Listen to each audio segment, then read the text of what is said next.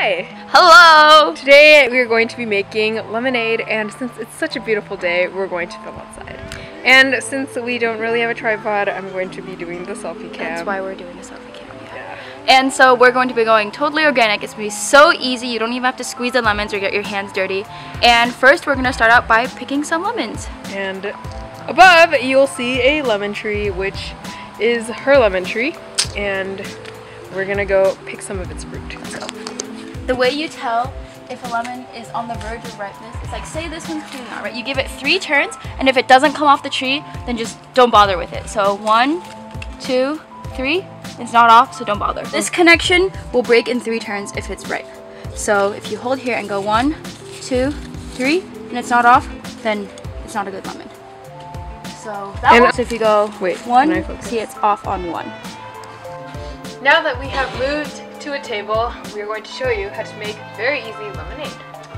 First, you're going to just cut your lemon as so, and just like chunks. This here is a cocktail shaker, but you obviously don't have to just make cocktails with this.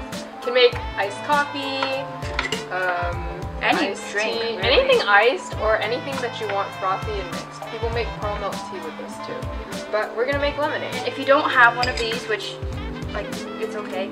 But if you don't have one of these, any like container where you can shake it will work.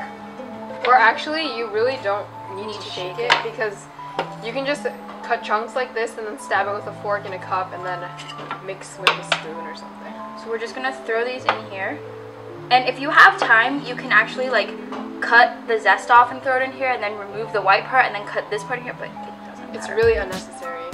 So this is a lemon slice, obviously, and I'll just run through like what each part does. So this is what you mostly think of as a lemon, like the juice and the pulp all come from here. And then this yellow part down here is the zest. So it's used in a lot of like savory cooking and pastry because it's like flavor without moisture. And then this white part here is the rind, and it's really, really bitter, which is why like you can cut it out, but in this case it's really not necessary. So when you zest things, you zest this part, and then as soon as you see white, you stop. And then this white is actually pretty thick. For depending on the species of lemon, the white will either be like non-existent or really, really thick.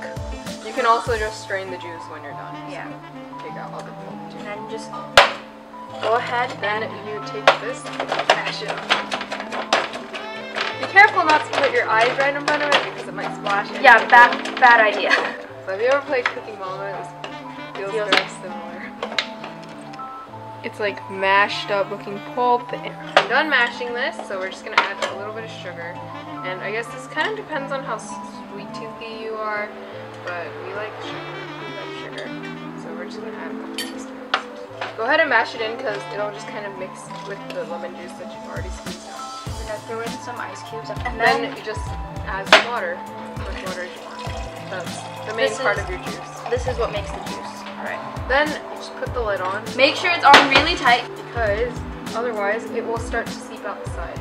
And you want to like shake up and down and side to side. So over some glasses with ice, just pour it, and then that's where the strainer part comes in handy so that none of that like lemon weird stuff is getting into your lemonade.